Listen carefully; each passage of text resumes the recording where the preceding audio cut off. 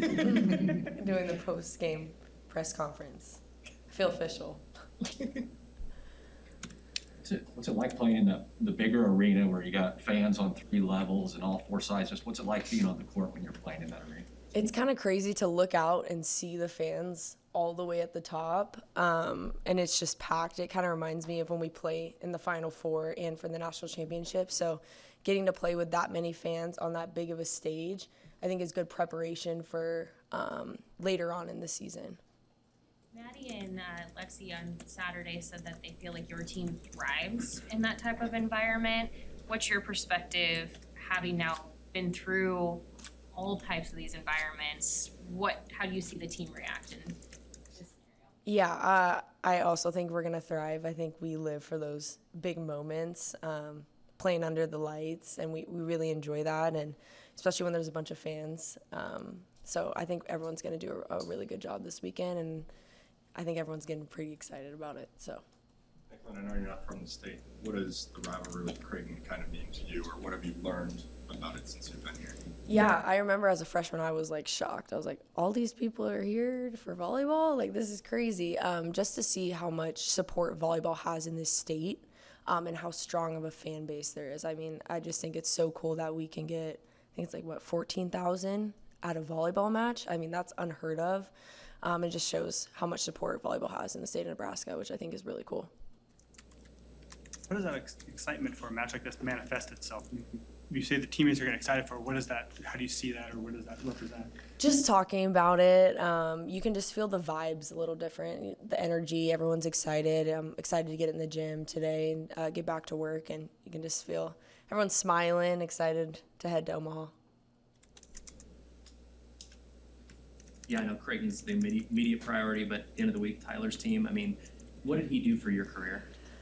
He changed it. I owe a lot to Tyler. One of the greatest coaches I've ever had, and someone I really look up to and respect tremendously. I went through a huge setting change his first year here, and he was a huge part of that, and I don't think I could have made the changes that I did without him, and I'm just super excited to see his team. I've watched them. You can see Tyler's coaching style all over his team, so that's pretty cool to see.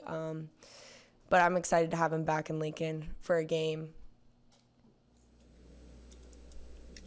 When was the last time you talked to him? This morning, actually. We actually stay in contact, just text here and there about different setting things, about his team and stuff. Does it make you nervous that he knows your guys' strengths and weaknesses? Yeah.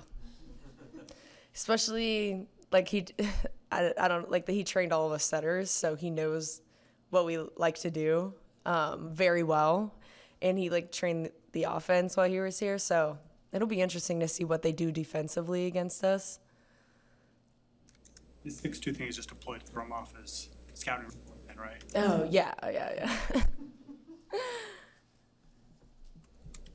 Declan, how have you kind of adjusted to this seemingly revolving role that you've been in so far this season? Yeah, I've just kind of been open to do whatever the team needs me to do. I've just tried to be really flexible and be the best teammate and friend I can be at the end of the day. If that means I'm supporting on the bench or setting or playing DS, just kind of being ready to adapt to a new role at any moment and just having a lot of fun with it. You've been open about how you want to go into coaching. How is this, do you think, going to prepare you for that? Yeah, so I changed positions and I've kind of been going back and forth in roles, and if I ever have to ask a player to do the same thing, I've done it before, and I can kind of share that experience with them, and I think it'll make me a better coach. I'm definitely seeing the different side of the passing. I haven't passed in a while, so to just see the court from a different perspective, and I think I can give that knowledge to my future players. How much notice are you giving, Declan, when John decides he's going to use you in a certain way? Do you know the day of, day before? What's that like? Usually the day of, yeah. Just kind of, hey, we're going to do this, and then kind of just hop into the new role. And what's your response when he sits down and tells you how? Because, I mean, you played 3 different positions this year. So. Yeah. I'm just like, okay, whatever you need me to do. How do you come to that mindset? Because obviously if you're a freshman or sophomore, it's a little harder to make those adjustments. Yeah, I think with experience, I've been here for a while. And coming back my fifth year, I knew it might be a little bit different, and I'd kind of have to adjust here and there. And I'm just kind of trying to have the most fun I can in this last season. It's my last one. I can't believe it. But I'm just, trying to be the best I can for my team and just have a mindset of being ready to do anything to help us win. So you said that you're working on sets with Caitlin. And I was watching in warm-ups on Saturday, and some of those sets, like I could tell, like were where you wanted them to be. How do you start transitioning some of those into game and getting them consistent across all three of the setters? Yeah, Caitlin definitely touches very high, so it's definitely been a different ball than we've set in the past. So just practicing, I think, just building that connection that we just started last week. So just keep working on that and then execute it in the game time, because she can be a huge threat for us offensively. You've seen her at Penn State. She's dangerous. So just hoping we can kind of put that more into our offense. What does it say about her that she's managed to convert some of these sets that maybe aren't perfect into kills so consistently? Yeah, she's a baller. I don't know if you guys have seen some of the plays she's also made. Like, she, blocked a ball and then, turned around and played it. I don't know if we've seen a lot of middles be able to do that. And she covers, a lot of balls, which and she manages those low sets. So she's been a baller for us and made really big plays even when it wasn't there for her.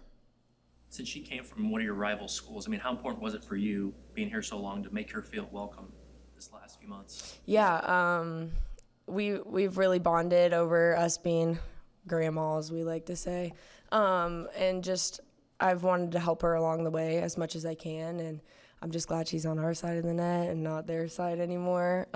We had a whole defense just for her when we would play them, so it's awesome to have her on our side, and she's been amazing, and really she fits in with the team perfectly. All right.